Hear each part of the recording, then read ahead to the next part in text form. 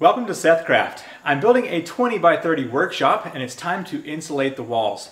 The walls that I have are 2 by 4, which means I'm going to be using R-13 to insulate. And so I've got big tubes of M90, which is 126 square feet of insulation. There are a few things I need to do this task. I've got a razor knife here, and that will be able to cut my bats into the length that I need. Got a tape measure. I've also got a stapler, and the staples that I'm using are these right here, the T50 staples, and they are 5/16 or 8mm. I find that you don't have to have anything too extreme or long, otherwise they may stick out of the wood and you have to tap them back in with a hammer.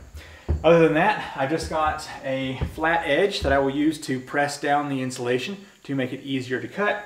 And then because insulation is some pretty gnarly stuff for the eyes and lungs, I've got safety goggles, and I'm going to be using this bandana just to cover the nose and mouth, and that will help me not to breathe in this fiberglass. All right, let's go ahead and get started here on this wall.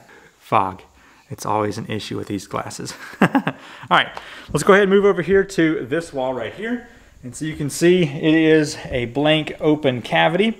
So what I want to do is use the tape measure real quick and just see what my space is from the top of the bottom plate to the bottom down here. I've got 45 inches. I like to give myself a little extra, so I'm going to cut this at 46. These tubes are kind of like a mattress. Whenever you open them up, they really expand.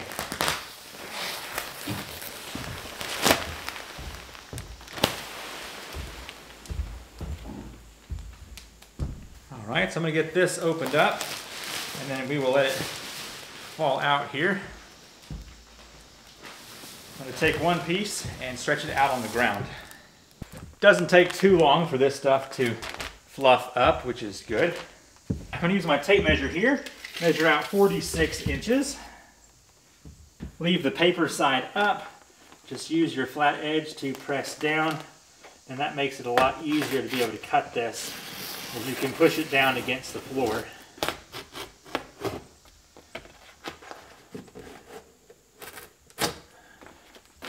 I have found this stapler to work well. I will try to remember to link that in the description down below so you can get that. The staples I picked up from Lowe's, but I will also put a link to those if I can find them.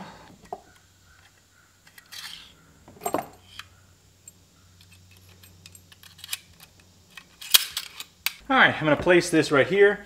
The side of the insulation has these little tabs that fold out, and that's going to be what's used to staple onto the 2 by 4s. Push this into position. Make sure it's touching the bottom plate and also up here at the top. And then just go along and put some staples in.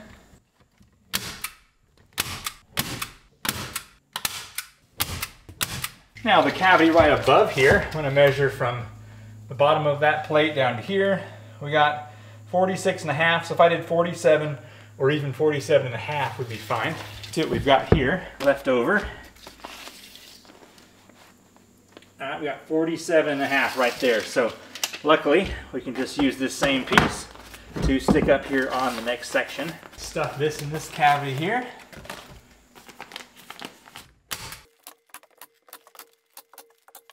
And that's how I put insulation on these basic cavities.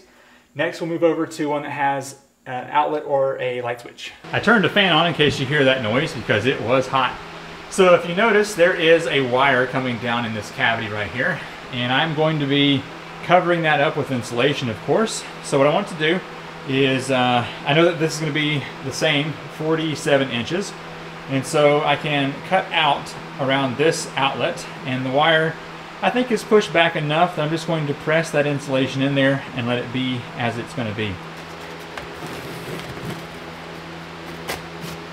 I'm going to get the top of this stapled into position. Now I'm going to take my knife and cut out where that box is, and that will allow me to get this insulation around there. All right. Now my boxes are pretty deep, but a lot of times you can take that extra insulation and stuff it behind the box. I won't be able to do that here on mine, so Just going to press this in, get all the insulation out of the way. There we go, that's looking pretty good. Then I can take my stapler and just continue down the line here.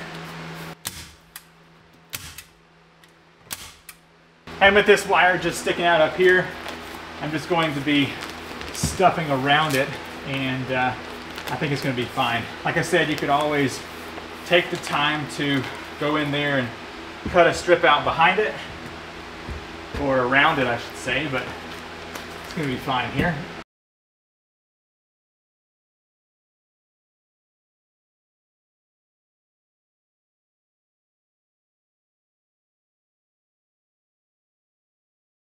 I'm now done with all of the easy full-length cavities, such as these right here. Now it's time to move on to the more difficult ones, such as the top 2 feet that go all the way around the building, and also the smaller cavities, such as under the windows and where my 2 walls come together. So let's go ahead and tackle all of those. The process for this is pretty much the same as the normal size cavities, especially for these up here that are 16 inch on center. So measuring here, I need 21.5. Here I need 20. For these smaller pieces, I've been using my level, which has a long tape measure on it.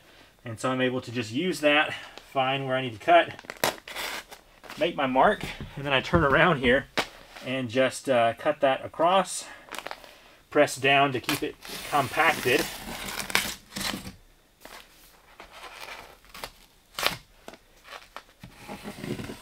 Seems to be working pretty good. And just like everywhere else, I just simply press the insulation into the cavity, fold out the tabs to the side, and for the most part, to be honest, it holds itself in there fine, but I'm still putting a couple of staples just to make sure it doesn't come falling out. No need to undo some work that I've already done.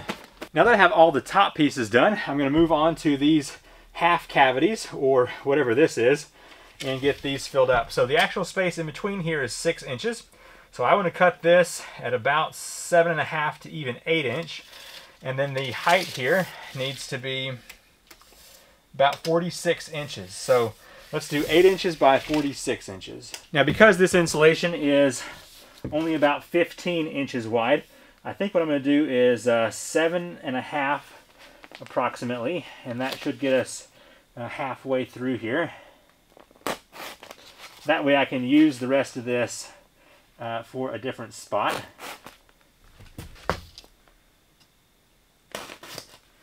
Now this other side I'm not going to cut across because I may need that to be a little bit taller for the next cavity up.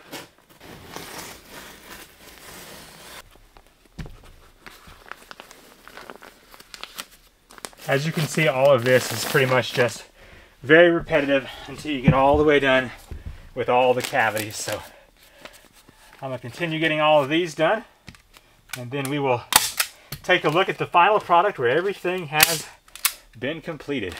And after over a month of work, I am finally done with the insulation of this building. Let's step back and I'll show you each room that I have finished out here.